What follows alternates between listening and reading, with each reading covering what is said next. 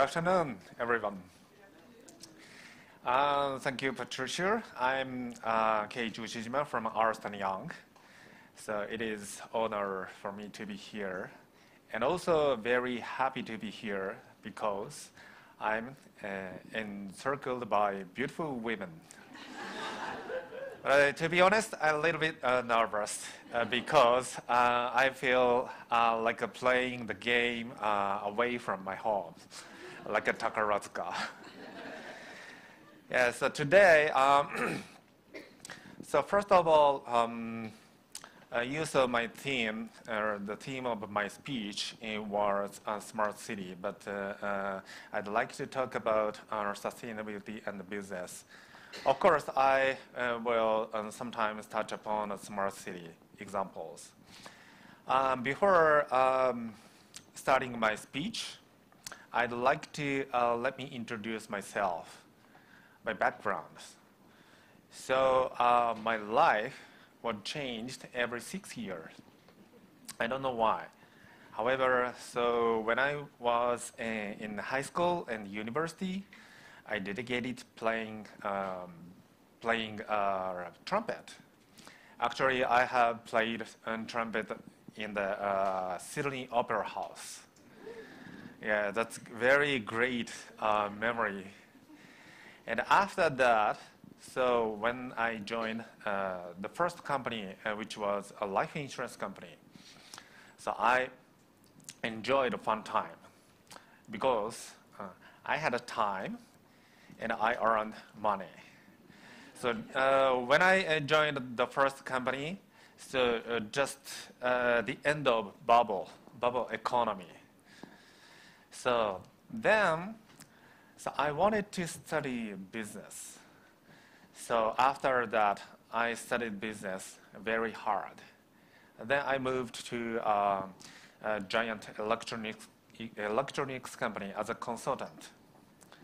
So I studied very hard for 6 years. Then my boss became the vice president of that company and assigned me as a CSR leader. And I launched a CSR division within the company. After that, I worked hard for 6 years. So 6 years dedicating trumpet, and 6 years enjoying fun time, and 6 years study hard, and 6 years work hard. And then now, the new 6 years starting for me within Ernst Young.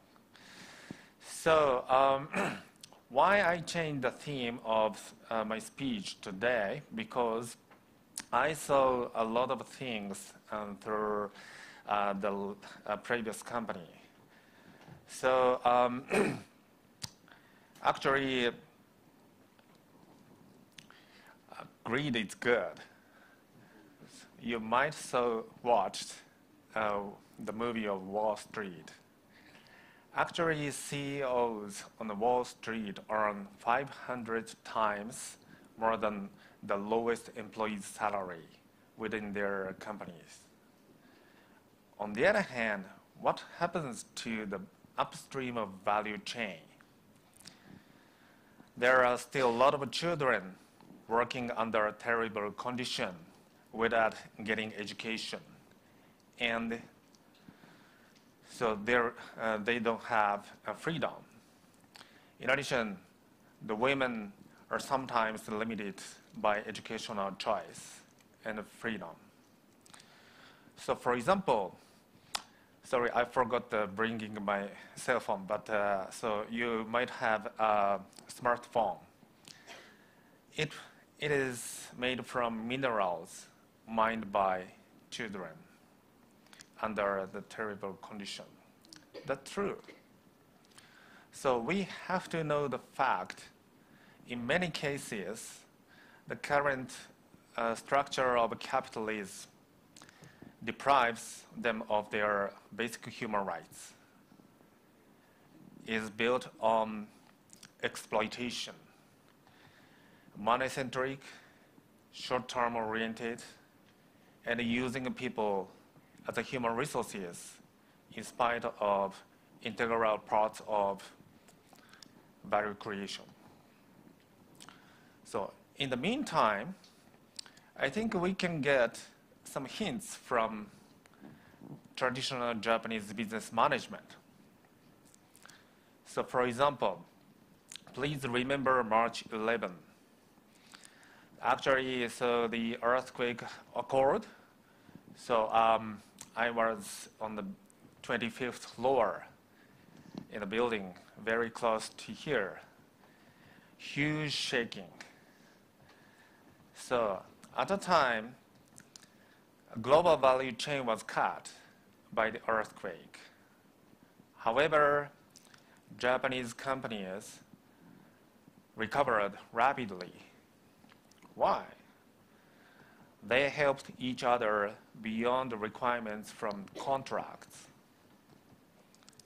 So, in addition, over 80 Shinkansen bullet trains were running. However, every train safely stopped. Why?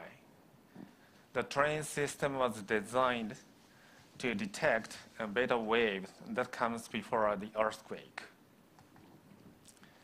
Japanese technologies were shaped through the experience of disaster. The Japanese business has a lot of experience, and they include their experience into the technologies and business.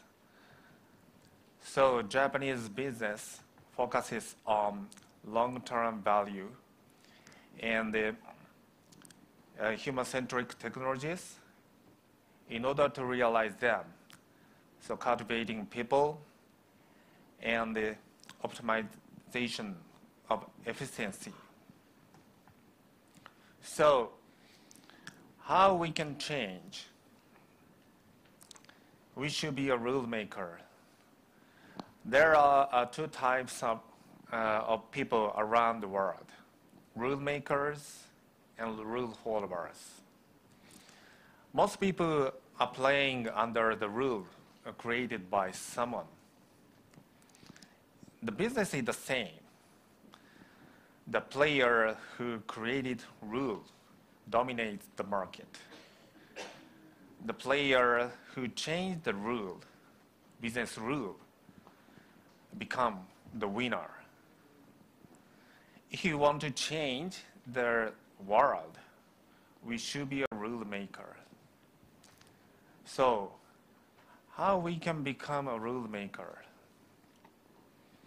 I show you my favorite logic rule: cause and effect. So effect must come after cause. So if we want to get effect, we should be a cause factor. If we can become a cause factor, we will be able to get effect. So we can impact on the world. I think the trend is shifting from competition to collaboration. The trend is shifting from possessing to sharing. So I hope we have the courage to say first, to do first, and to show first. Saying, showing makes us cause factor. So business should not be harmful for society, but should be a value creator. So I hope we can transform the current capitalism for the sustainable society. We should be a cause factor today. Thank you very much.